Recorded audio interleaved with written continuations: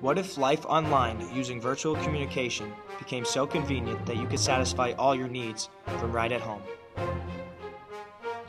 The manner in which humans communicate has dramatically changed over time. First, one would write letters to communicate with people from a distance. With multiple inventions, this easy task now became even easier. This all started when in 1876 when Alexander Graham Bell invented the telephone. From here, technology took off. Soon, you were able to communicate with people from almost anywhere.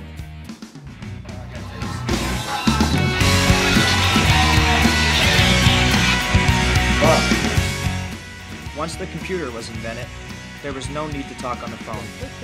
Now you can simply send an email. Emailing became old news when you can now communicate virtually using programs such as Skype. And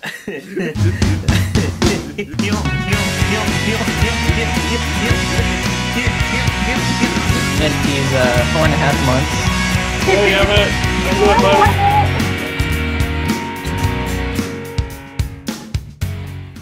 Virtual communication is a broad spectrum of concepts, technologies, and practices that are central in our daily lives.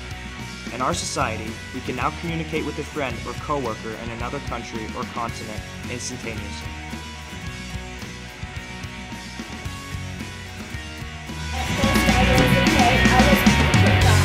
Kept thinking I would have to live. You no longer have a small voice in this world.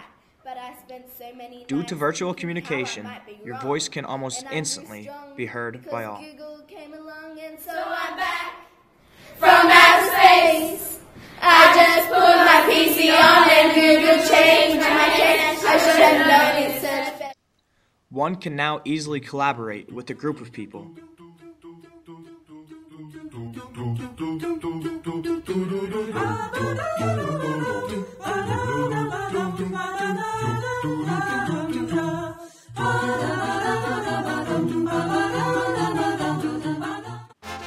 Second Life is an online virtual world developed by Linden Lab. It was launched on June 23, 2003.